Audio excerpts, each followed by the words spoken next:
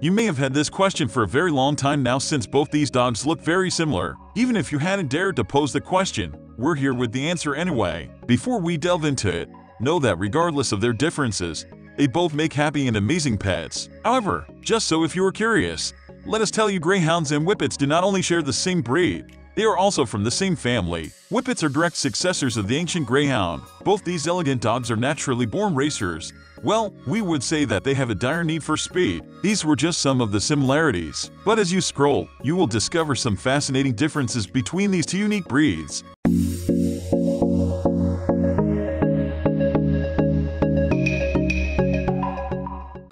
History of the Greyhound and Whippet. Dogs having a rich history is something you won't wish to search every day. In fact, almost all dogs have an interesting historical background if you cared enough to look. Surprisingly enough, the breeds are the first ones to appear in the history books of North Africa and the Middle East and to be depicted in the ancient art of Egypt. On top of that, they are the only breed of dogs who have been mentioned in the Bible as well.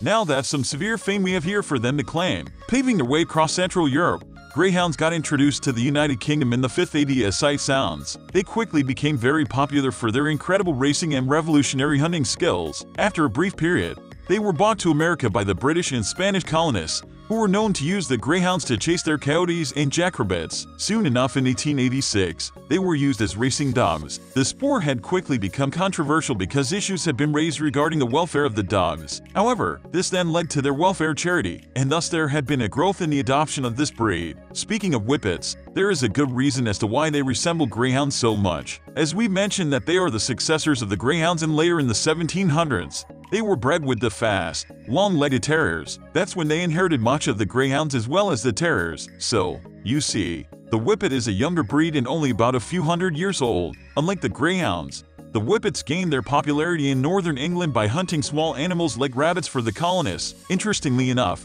they have then nicknamed the poor man's racehorse. To begin with the differences, both of them are extremely fast. The Greyhound is the fastest of all and can reach a speed of 40–45 miles per hour, whereas the Whippets are a little bit slower. By comparison, the Whippet's reaching speed is 35 miles per hour. Not bad, eh? But do take note that Greyhounds might be the fastest breed in the world. Whippets are not far behind. Whippets are in fact the fastest accelerating dog on earth. Now, you might assume that both Greyhounds and Whippets have high levels of energy just because of their high-speed antics, but in reality, this is not at all the case. Know that they are great sprinters, not actually long-distance runners. They would be happy to cuddle up with you on your sofa on Sunday evening just as much as you would enjoy it. For those apartment dwellers, the good news for you is, both Greyhounds and Whippets make amazing apartment pet dogs and are quite couch potatoes. They are definitely full of energy and would love to play around with you, but their energy levels persist for a concise time. Be careful about when you take your pet Greyhound and Whippets out for walks. Their strong instincts to chase and hunt smaller, furry animals put them into the mood for shooting at any time of the day. It's best to avoid places where they have chances to sniff out for rabbits. Also,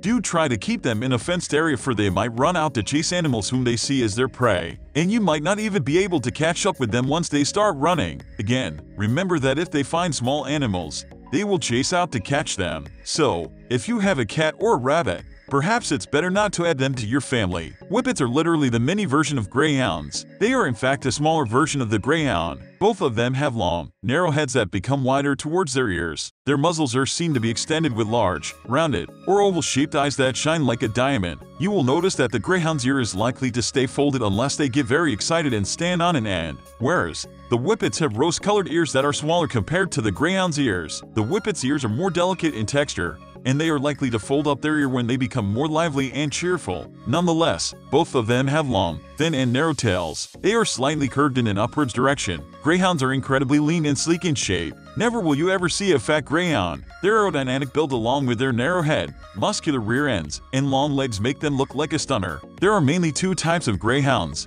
show Greyhounds and racing Greyhounds. While the racing Greyhounds are about 64 cm, 76 cm tall, the show Greyhounds are approximately 66–76 cm in height. The male Greyhounds carry a weight of no more than 29–39 kilograms, whereas the females weigh only 23–29 kilograms. As you already know, Whippets are a mini version of the Greyhounds, so they are quite small. Although they might be smaller than a Greyhound, they are actually bigger than an Italian Greyhound. Male Whippets are about 48 cm, 56 cm tall with weighing at an average of 34 pounds. Female Whippets, on the other hand, are 45 cm, 53 kg tall and about 28 pounds in weight. Whippets are also of different colors like white, black, fawn, red, and cream. However, Whippets come in a combination of blazes, spots, or patches which are of different colors. Simply put, Italian Greyhounds are the cuter versions of the Greyhounds. All Greyhounds are cute. But by this what we mean to imply is that the Italian Greyhounds belong to more of the toy dog group. They are slender, smaller, and lighter than an average Greyhound. They are only about 33 kg, 38 kg tall, weighing only about 8 kilograms. Their small size is an excellent match for those who badly want a dog but worried about their living space is small. Italian Greyhounds are graceful and share the same peaceful, lovable, and amiable temperament as their Greyhound brothers and sisters.